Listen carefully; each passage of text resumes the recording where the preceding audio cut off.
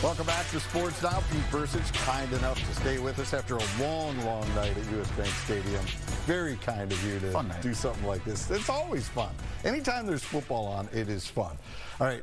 And speaking of fun, the Vikings have had a happy camp to this point. I mean, Danielle Hunter, after that deal was done, there really wasn't much drama, and there isn't tonight as we speak. But there are a couple of players that may want to get paid before the season kicks off on September 10th against Tampa.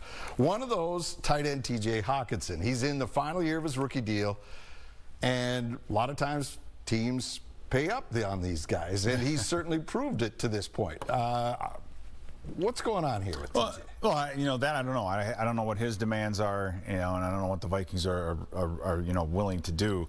I do know this, though. You have him in his year before a free agent, right? His 5th year, so he's going to be highly motivated to put up some good numbers and to play well. So I think you kind of have him. It's just that it's that age-old gamble, right? Say that, well, if he has a little bit of an off year, then maybe we can re-sign him, and you know, for a little bit less. But if he goes out and blows it up this year, which is good for us, but at the same time, it's going to cost you a lot more money to to keep him around. So I don't know. I don't know what their cap situation is at the moment. So you hope that it's not a one or the other type situation between he and Jefferson. Right. You had the ability to pay them both, but you know, Hockenson was a big shot in the arm when we got him. He's here because of the coverages that we were seeing on Justin Jefferson, the two-man and all that. So when you have a safety and a corner on Justin, then what are you going to do with the tight end? You're going to put a linebacker on him? Good luck. You'll never survive, right?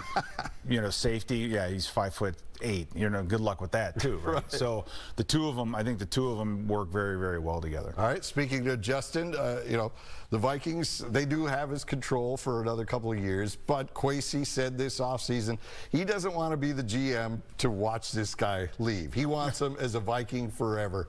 Why don't they just get this done? Because now they said, well, we'll just kind of sit back and watch. Well, it's just going to cost more every minute that goes by. True, and I guess in this day and age, you actually see some guys that the quarterbacks especially that say, well, you pay me a little less, and I want to, you know, because I don't want to make all the money and not have anything left for anyone else.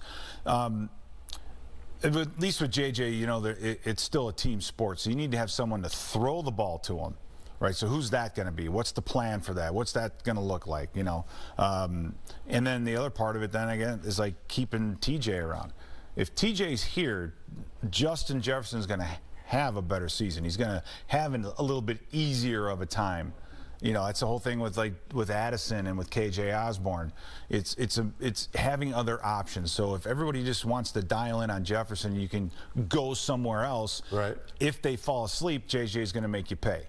Right, he's going to make you pay for it. But if there's no other threat out there, and it's as simple as just, you know, cover him with 2 guys and away we go, that's not. He's not going to be happy that way either, right? So exactly, at least they have a little more time with JJ in that respect.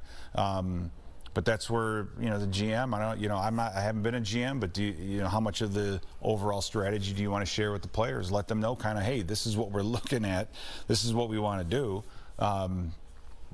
This is all we can do right now. Right. So no, it'll be interesting to see how it all plays out. But JJ has been such a good sport about this the whole way. It's amazing how well he's handled all. You know, everybody knows who he is. I'm in Chicago, coaching the 11-year-olds, and they're wearing Justin Jefferson jerseys. I mean, he's everywhere, and it's just amazing. To me, it's just pretty amazing how well in this day and age how well he's handled all the attention. It's a lot like how you do it when you're doing Viking games, Pete. Thank you so much for stopping by. Thank you. Really, I mean, everybody knows who you are. I see people with headsets on that say Bercich on the back. Flattery. It's really cool. Flattery will get you nowhere.